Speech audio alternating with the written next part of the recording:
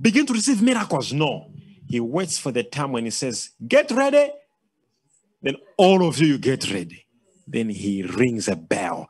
When he rings that bell, he wants everyone to run.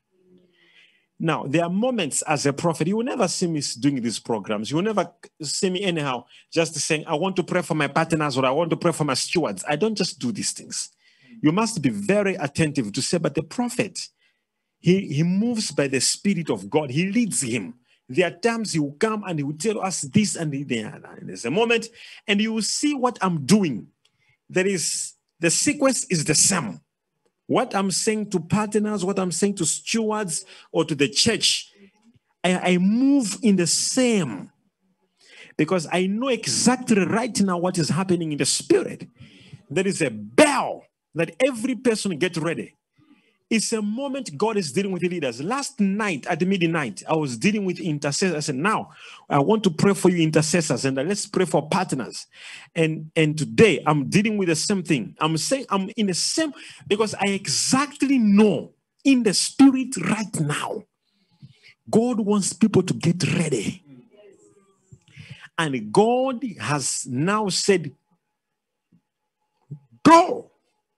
It's a moment when some people will be behaving like what I did. Like looking around, what's happening? This guy just took a pistol from me and shut up. I said, why? I said, why? I didn't understand, trust you me. Everybody left. And then there was the teacher, one of the teachers there, because I was schooling at a military school. So it was a military. So they were soldiers. All of them were soldiers. They were in uniform. All my teachers, they were coming in military uniform. So one came there and said, what are you doing? The one who was a supervisor there. What are you doing? Then I started running now. It was too late. By the time I was doing like 10 meters, everybody had already arrived there and they were coming back. So it's like we went opposite. It's as I was running this, they are coming from front of me and they're all going in this direction. I ran like this. I didn't come back. I just continued there and disappeared into classrooms.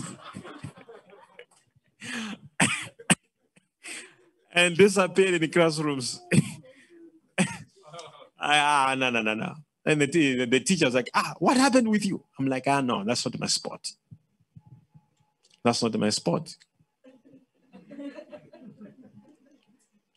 I was trying to find what type of sport I can do at school. So I also went for where they do, volleyball. So I went and I joined. I just joined, out of excitement. I just joined there. Like, some of you can agree with me if you ever tried every game. You agree with me. You go and try it and say, this is not mine. So I went there and then they start the volleyball. They hit the ball. Boom. And then I'm ready to hit it also like this. It came straight on my face. I said, no, it's good. We will do next time. It came on my face, like I'm busy, like I'm waiting to hit it. And everyone is hitting the ball. Bah, bah, bah. It's moving like this, it's moving like this, it's jumping the net, it's going like that, it's coming like this. Everyone is able to hit it. And it's coming to me. Then it's coming on you. And when I hit it, it came straight on my face. I said, it's fine. It's not mine. But there are instructions which are given in each game. But if you don't do them, you see, if there's a penalty, in football, penalty, proper penalty, then they say it's you who's going to hit the penalty. And then you hit and you score. Before the referee blows the whistle, they'll give you a red card. And they will say this is not a goal. So you must wait for instruction to hit at the right time. Yes. Isn't it? So there are things in the spirit when the referee blows and it says, now I want to do it in my church with my leaders. Bless them. Let them know I want to heal them, to deliver them. And don't appear as just a person. You should appear to say, God, you use me in this church. I am your leader. You use me. There are so many ways you use me in this church. So I am here. You bring that.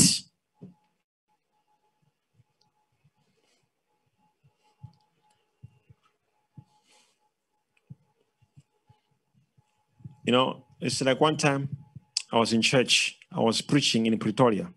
So I went in the overflow. And in the overflow, there was a group of choir at the corner. Okay? A group of choir at the corner. And this group of choir, just check 1 Corinthians 9, verse 24 of what I was saying. 1 Corinthians 9, verse 24. The Bible says what? 1 Corinthians 9, verse 24.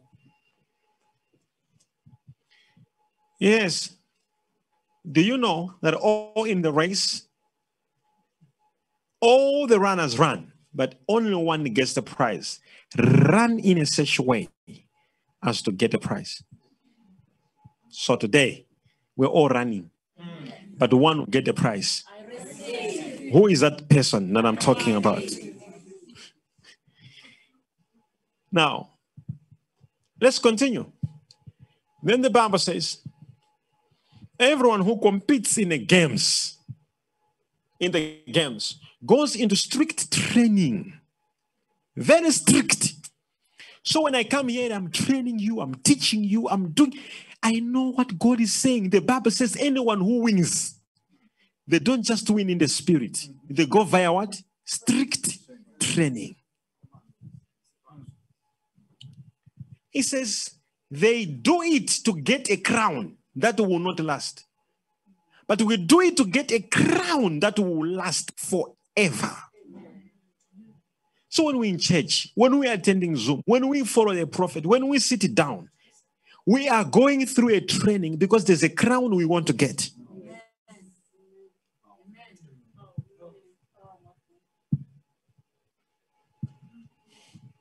Stewards, are you ready for prayer?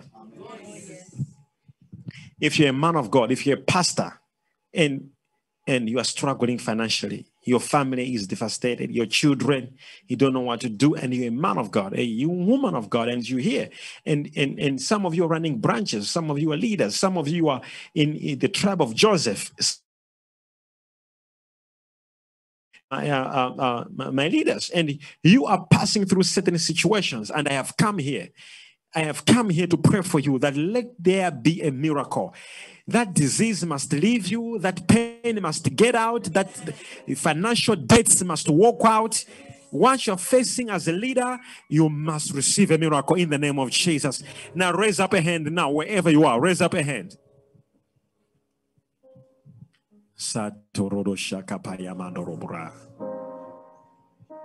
What is it that you are facing?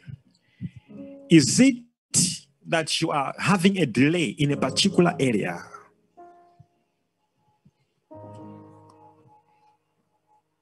Are you having a delay in a particular area? I command speed. Say, Father, as a leader of this church, as someone you have entrusted to help in one way or another in this church, I present myself to you. Father, as you touch others, do not pass me by. Oh Lord, touch me now, and I will be touched. Save me, and I will be saved. Deliver me, for your mercies endures forever. Father, I believe in your prophet, and I believe that you can use him to change my story. Change my story now. Change my story now. Change my story now. I receive my miracle right now by the power and the name of Jesus. Say now, by the power of Jesus. Father, touch your leaders now wherever they are at this moment. As you told me to do, I have done it. As you said, bring my leaders together and make a prayer for them. And I, the Lord, I make a solemn promise that I will answer their prayer and that I will show them mercy and my salvation. So, Lord, I have done it. For Father, in time past, you spoke through your servant Moses to bring all the leaders together. And when he brought them together, then your word says that your spirit came down. Father, I believe tonight, as I've brought my leaders together, your spirit will come down. Your spirit will come down. Your spirit will come down. Your spirit will move. Your spirit will touch. Your spirit will heal. Your spirit will deliver. Your spirit will provide. Father, these are not just mere people. They are used in your kingdom in one way or another. They are not just servants. They are people who are used in your ministry. They serve you, Lord. Father, for whatever they do, remember them. For whatever they are doing, Father, remember them. For whatsoever they are doing, Father, remember them. Remember them. Remember them. Touch them. Touch them. In the name of Jesus. There are people who will receive questions in heaven. God will say, I gave you a calling to do, and you did not do it right. It is not proper for a leader to be concerned by the affairs of this world. Your life is sold to Jesus, and that's where you live. This is why I'm not shaken and moved by anything in this earth, because I'm not bound by this earth. I am a kingdom-minded man, and I want to tell you as my leaders that nothing should shake you. You must shake it. I have made a very powerful statement just now. And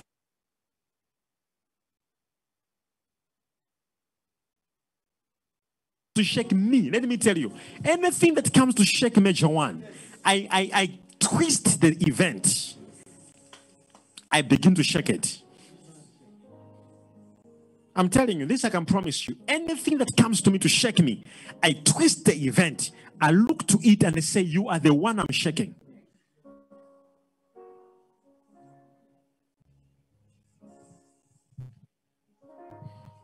Somebody was telling me yesterday, said, oh, man of God, I have been following you and how God raised you. And you went on the peak. And it's so sad that you're passing through what you're passing through now. We were really admiring you. I said, watch me until the year end.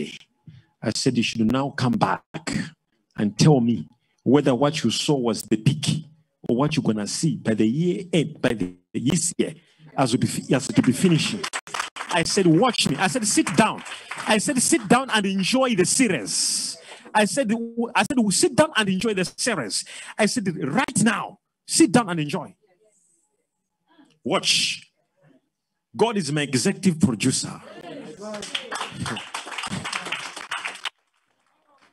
I am the actor in the main movie. I'm telling you. What I'm passing through now is part 3. Part 4 is coming.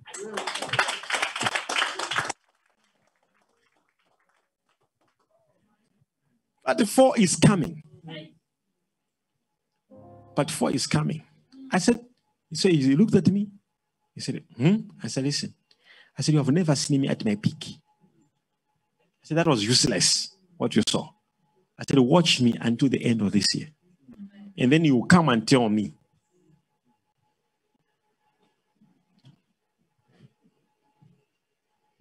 He said,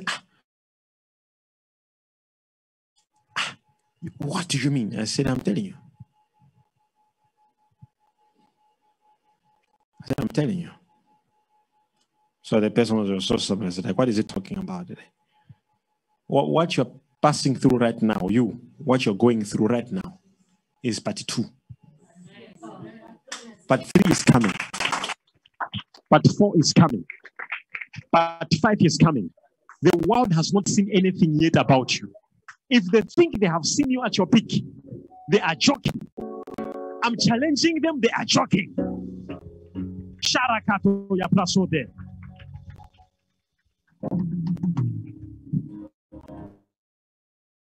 Somebody said they're joking. They have not seen you. They don't know you. They have not seen you in your brightness. All they know is, they'll be like, you used to do well. You're not familiar with doing well. You only know in doing best. They have not seen you in doing best. Like, hey, he's living the best of his life. They saw you doing well. They have not seen you at your best. And as I'm speaking to you right now, angels who will be guarding night and day, they will be guarding this word of prophecy. They have been dispatched to make sure that my word has come to pass. I'm telling you, normally, one time God spoke to me, he said, you have this, you have that, you have this, you have this. He said, by the end of this month, you have them. The month finished, I didn't have anything. I prayed again, and he said, this month, by the month end, you have this. And he mentioned, by the end of the month, I didn't have it. And then the whole year finished. I doubted and I gave up. I can't lie to you. I must confess. I doubted and I gave up. One day I was with Hannah in the plane. I said, Hannah, we're in the plane like this. I said, Hannah, listen to me. I said, in 2 months, I'm going to have this. 2 months finished. I didn't have it. I now gave up. It is that night that God told me, he said, the problem with you, you are not calling angels to guard the word of prophecy, to defend the word. That night I stood up. I said, oh God, do you know that there are angels that guard what God said? Do you know you need angels that can protect? Do you know that there were special angels that had to go and tell Joseph to say right now, someone wants to kill your child right now. God, angels that can guard what God has said. So I now prayed that night. I said, God, what you said, it is in that week that all I said, and I've been believing God for a year and months, happened in 7 days. Because angels to protect, to guard the word which God said had come, and now they were guarding it. You see, I can say something to you, it will become useless because you need angels that can guard. Do you know even God right now where he is? Do you know even God himself? There are people, the angels that are there as guards.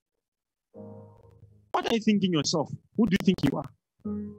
That you can just stand like this and just operate. Who do you think you are? I'm saying, who do you think you are? To a level where the devil knows.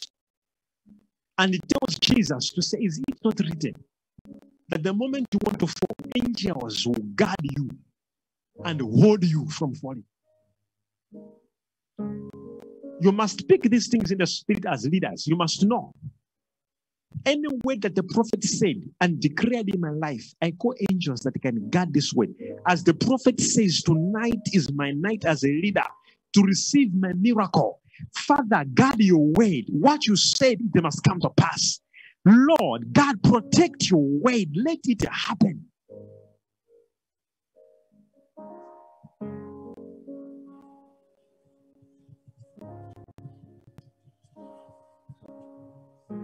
I bless you and I pray for you. Angels that they operate. Angels that guard his word. This word I've told you that you shall be a multimillionaire. They will come to see to it that has taken place. I decree this in the name of Jesus. I declare this in the name of Jesus. As a steward, I bless you. Any problem you have, Now, in the name of Jesus Christ, I command that problem to come out. I command that problem to come out. Let there be testimonies upon you and your family. In Jesus' name, I pray. Amen. Amen. Amen. I love you, Stewards. God bless you so much. This is what I wanted to do, to pray for you. Your situations will change and God will guard what I have said it to you. You are my leaders, you are my pastors, my stewards. Any position you play, kingdom financials, you are partners, you sponsor the ministry, whatever you do, may God remember you. In Jesus' name. You will never be the same again. I said you will never be the same again. Now I want them to sing a congratulations song for you. Congratulations. Congratulations. I love you. I love you. I love you. I love you. I'll be seeing you again on a leadership meeting. Shalom.